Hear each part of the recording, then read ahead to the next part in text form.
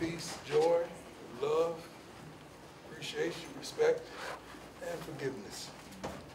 Last week, Ben, one of my favorites, students of the week, biomedical engineering, which is unbelievable, Destin Wade, ethnic studies. This week is Khalil Benson, sociology, and Charlie Arpagal, as usual, developmental biology. TV with Arizona game announced for Fox. That gives us 6 games on network television a season. Through 5 games, we're number 2 nationally. Most viewership with 21.5 viewers. We're the only team through week 5 in the top 5 games of every week. Defensive buffs, giving up just 7 points in the third quarter this season and just 5.2 points per game in the second half. CU is one of the 6 teams in the nation that has not allowed 100-yard rusher or receiver this season after allowing 14 last year. Good Lord Jesus. God, that is staggering. PFF grades, Sammy, BJ, Arden, all rank in the top 10 in the Big 12, which I don't know what PFF really is. I don't know who really looks at it.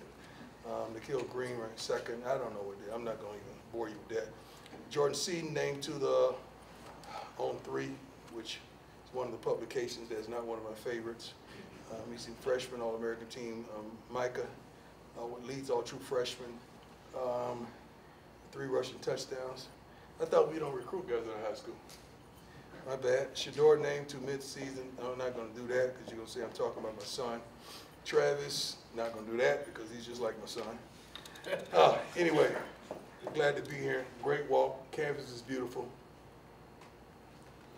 Hospitality is great when you're winning. We all know that. But love where we are, but we're not comfortable by any means. Let's go. Ladies first. Thank you. Go ahead. Hi, Coach. Amy Edwards, Sports 4. How are you doing? Good. How you doing? Good. With the news with Woods and Brown opting for red shirt, has anyone had that conversation with you of having a red shirt? Yeah. Could you say specifically? Several guys. You got to understand it. I understand it, and I always want what's best for the kids. I really do. Like, that's their prerogative. But you know, it kind of puts us in a situation because now is there a question, are you redshirting for us or are you redshirting for you? And it should be NCAA rules and guidelines that if you choose that particular course, not that our guys are, we should be able to allow you to go. Because if a guy is redshirting for himself and he don't plan on being here, why would you want him here and he don't plan on being here? That's really not fair to him. It's not fair to his teammates. It's a lot of unfairness, like the gentleman who chose the red shirt, the quarterback. Good. So is it right that he's still practicing or with the team? Like, what course of action is that? Does he? I don't know. Does he? You guys tell me. Does he still practice? He's not. No. So you just let him walk away. It should be something, it needs to be a rule NCAA-wise to, if that's your course of action, they should let them go and start their next journey with the whatever team that is that they've already been talking to, because they've already been talking. Just like the 2 guys from that we played several weeks ago, Colorado State. They said they were offered how much in the portal? 600,000. How you offered 600 and you didn't get in the portal? Why can none of y'all ask that question? How are you offered 600,000 but you didn't get in the portal? I got time today. All right, let's move on. Taylor, go ahead. Hi, Coach. Taylor, how you doing? Doing great. How about you, sir? Mm-hmm. Wonderful. Fantastic. So my weeks are fantastic. So you get your boys' bodies rested, all that kind of good stuff. Yes. As well. But for you as a head coach, how does that just like do for you fundamentally as well? I go to Texas, which is vacation for me. I go and really relax and recalibrate my mind. And the staff knows that been with me. They know when I get back is on. They know when I get back I got a list of like 30 things that I want implemented expeditiously. They know I'm calling while I'm gone and I'm gearing up. I want videos, I want this, I want that. So well, it's tougher on the coaches when I get away because I come back with so much more passion, you know, than I already have, and that's a lot of passion. So I love it, but I wish you can continue to play in the realm that we were playing in, but also we had some guys banged up that needed a week off, for sure. So I'm happy about it. Ryan, go ahead. Hey, Coach. What's You going talked on? last week. What's up, man? How are you? You talked last week about the UCF game and how the extra hours and time in the hotel led to extra film hours. Mm-hmm. Do you think that that can be a kind of like an aha moment for the players, understanding Mm-hmm. how that can affect them on Saturdays? Most definitely. It's a moment that they definitely glean from. See, most people think you only learn from your losses, but you learn a lot from your wins. You learn a lot from successes. You don't just learn from when you get your butt kicked. I never seen a boxer get knocked out and say, I learned a lot from that, right? Like, you don't, that does not happen most of the time. And these young men they understand. I asked them a question this morning. If God were to give you what you desired in this game, what would it be? And what would you sacrifice for it? Great question. And their answer, the responses and all that I was trying to get them to understand that whatever you want in life, you're gonna have to sacrifice something. If you want a lot, you're gonna sacrifice a lot. It's not, you sacrifice a little and you get a lot. It don't work like that. Life don't work like that. Life is pretty much consistent, tremendously. And football has no feelings or emotions for you. So what you put in, normally you get out. Jason, go ahead. Hey guys, good morning. How you doing, sir? Jason Jones, Sports Illustrated. Since your win against UCF, there have been a lot of national media people, so which you know personally, have sort of changed their tune on what you in this program can do this year. Mm-hmm. Do you guys notice that, or is noise whether it's good or bad? I notice that because I get it from everywhere. I really don't care, honestly, because as quick as they jump on, they can jump off. As quick as they support, they can try to dismantle. As quick as they love, they can hate. So I really don't get into that. I know who it is for my purposes. I definitely know who said what for my purposes. And my sons and Darius and all those guys who reach the people. I mean, they and Neely also, they know. You know, they keep me abreast of what time it is, so I know what's what. But as far as the young men, I just don't want them to believe that they arrived. All this hoopla about Jordan Seaton, I said, Jordan, you know, a couple plays they could have had you right there. Our DBs, you know, if they threw the ball right there, they had us. So don't believe that foolishness. Work on your game and work on your craft. Be the best you can be, but don't believe the hype whatsoever. Let's keep our heads down and stay locked in. All right, go ahead. Hey, Coach, Pat Graham, Associate Press, nice to see you. Real quick, a procedural question. Love your hat, man. Love your hat. Well, exactly, George Griffin. George Brett, I grew up on George Brett. That's where you I should. grew up at Terry Park. 100%. I was hustling balls in the third grade. I used to skip school, bring my little sock. I used to beat everybody running when they hit the home run balls, and I used to get the balls, and I used to sell them during the game. Really?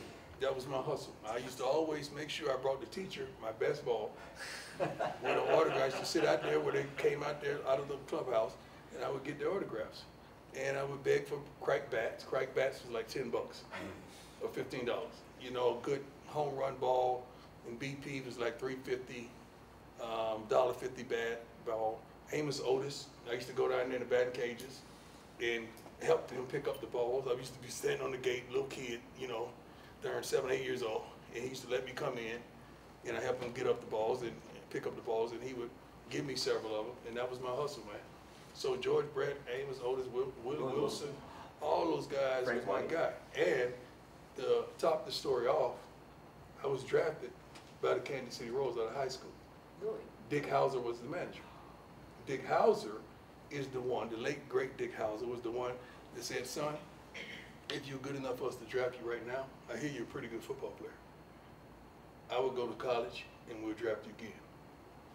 And that's why I went and played football, because they offered me a substantial amount of money, even though I wasn't an early round pick. But there's a lot of money from a kid that grew up 2 miles from the place, in the hood. Wow. So that's my story about the Royals. You and Bo Jackson have been perfect. Amen. I don't think they'll let that happen, bro. Hey, Shilo. Mhm. Hey, what's your He's ready. Shiloh's ready. He's practicing. He's full go. Has a rubber cast on. He's doing his thing. I can't wait to see him back there, because he and Cam they're unbelievable together. Carter has done a wonderful job. Got a lot of experience, and he's in on some packages as well. But Shiloh's full go. We should have the entire starting defense this week. And then to kind of piggyback off this Yes, question. sir.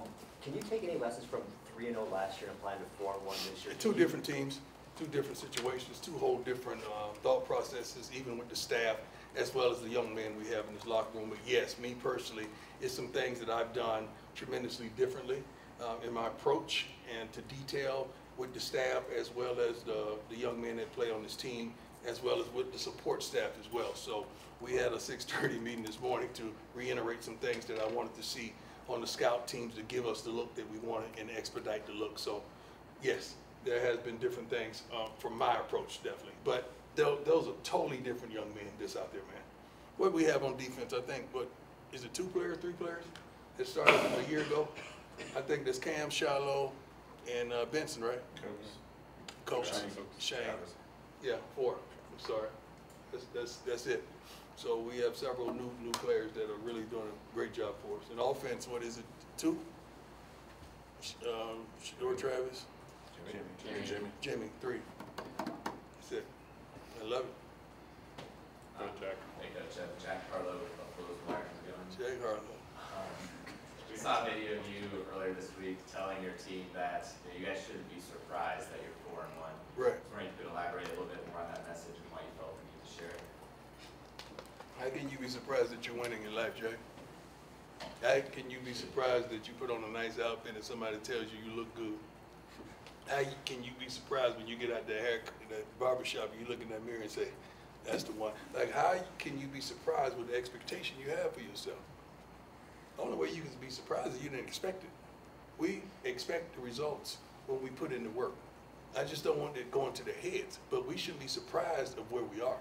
We should be appreciative and understanding what allowed us to be where we are, but it should be no surprise to you.